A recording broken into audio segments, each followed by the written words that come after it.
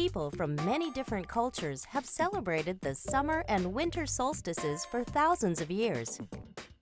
For our distant ancestors, dependent on hunting, gathering, and growing, the seasons and the weather played a central role in their lives. The coming of the solstice was a moment to celebrate the return of summer, or the coming of winter.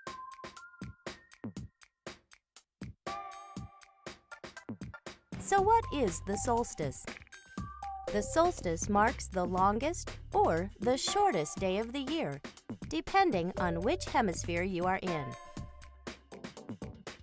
Why does the length of daylight and the seasons change throughout the year? The answer all depends on Earth's tilt. The Earth is tilted about 23.5 degrees, which causes the seasons and the change in the length of days on Earth. As the Earth moves in its orbit, the tilt of the North Pole changes in relation to the Sun.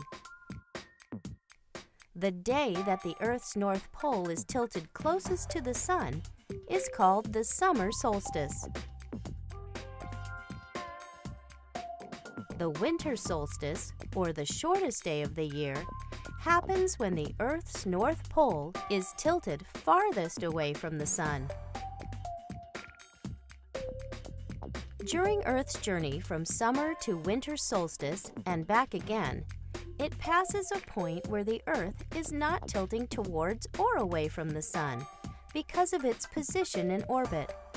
These days are the autumn and spring equinoxes.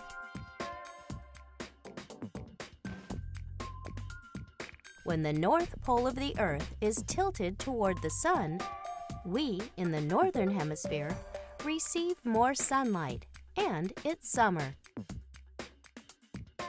Days feel longer because the Sun rises earlier in the morning and sets later at night.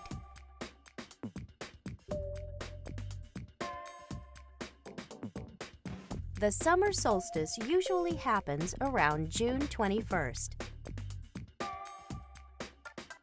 This is the longest day of the year for people living in the Northern Hemisphere, when we receive the most daylight. It is also the day that the Sun reaches its highest point in the sky. At the solstice itself, the Sun appears to stand still in the sky for a few days before and after. The word solstice comes from the Latin for sun and to stand still. The winter solstice, or the shortest day of the year, happens when the Earth's North Pole is tilted farthest away from the Sun. The winter solstice usually happens around December 21st.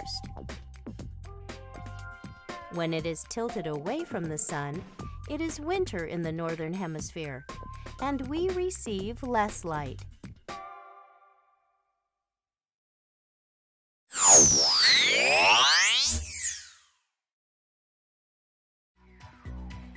Now that you better understand solstice, think about this.